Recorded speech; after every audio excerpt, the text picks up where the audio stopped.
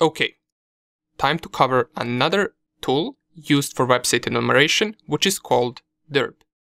Now, this will be a rather quick video because this tool is not that big, but it is really useful. We use Dirb to discover hidden directories on a website. Or you can also consider it as a tool that is used to brute force directory names and see whether certain directory names exist on a website or if they don't. Now, as with almost any other tool that we use, we can run Dirb straight from our terminal. And to open the help menu, we can just type Dirb, which will give us all of the available options that we can use with this tool. But since website enumeration is not our main part of the course, we really want to get straight into bug hunting. We'll just cover the basic of this tool, which you probably will always use like this. However, if you do want, check out all of the other options to see what else you can do with the Dirb tool.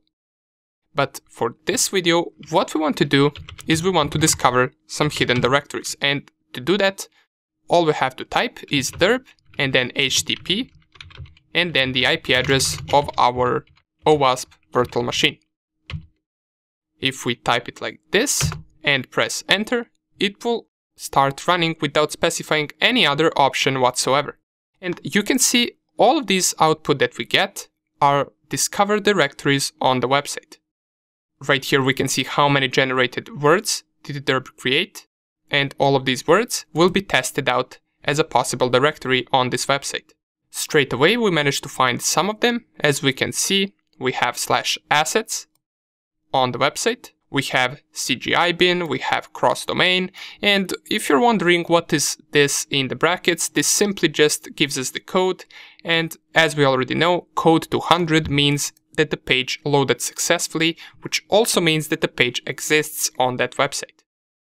If it were to get some other code resulting in an error, then the tool would probably determine that that page does not exist, so it doesn't print it out right here. Okay, so if we go all the way down, we can see that it already discovered a bunch of other directories, and what you would do is you would pretty much go through this and see whether you see anything interesting for us. For example, any administrator directory could possibly be interesting. Of course, if you find something that has passwords inside of its name, that would also be interesting because you never know what the website developer put there.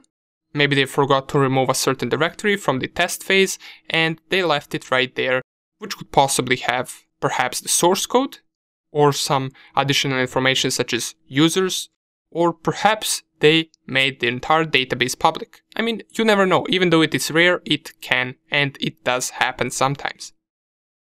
So nonetheless, let's see to which point did this tool get. And it's still discovering directories, so I'm just going to stop this because I don't really need it to finish till the end. Instead, I also want to show you another option that you can do with Dirb. Since if you type a straight command like this, which is just Dirb and then the IP address over HTTP, it will use its usual list that it always uses. But what you can do is you can specify your own list right after the IP address, so you can do something like user share word lists, and this is the path to word lists in Kali Linux. So it's /user /share and then /word lists. And if you want to see all of the options that you have inside of this word lists directory, you can press tab twice fast. And here you will be able to see all of these subdirectories to this word list directory. And since we are running Dirb, let's go to the Dirb subdirectory. And inside of the Dirb subdirectory, we have all of these txt files. And all of these txt files are certain lists.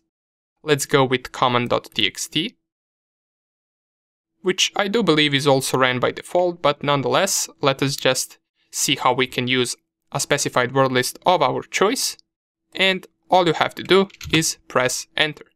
And it will pretty much do the same thing, just with your word list instead. It will try to find all of those directories and it will print out the ones that exist.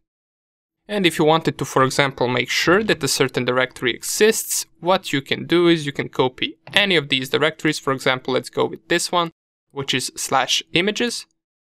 you can go to your Firefox and visit it like this. And we do see that images directory does exist on our OWASP virtual machine. You can do so with any other as well, such as for example phpMyAdmin. Let's copy the link and let's paste it right here. And it also loads the phpMyAdmin login screen. Awesome. All we're left to do is cover two more important tools. In the next video we will cover Nmap, which will pretty much be just the basics of Nmap because that is a huge tool. It has a bunch of options and we're not getting into details with Nmap. However, we will cover some of the basics of it in the next video, and then in the next section we're going to dive deep into a tool called Burbsuit. Now, why are we going through all of these previous tools with only basic options, and with Burbsuit we're going to go with advanced options? Well, it's pretty simple. Burbsuit is a tool that you will use for bug bounty.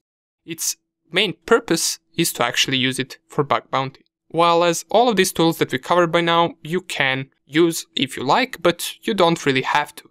It's pretty much your choice. Nonetheless, more about Burbsuit in the next section, and let's focus now on Nmap, which we will cover in the next video.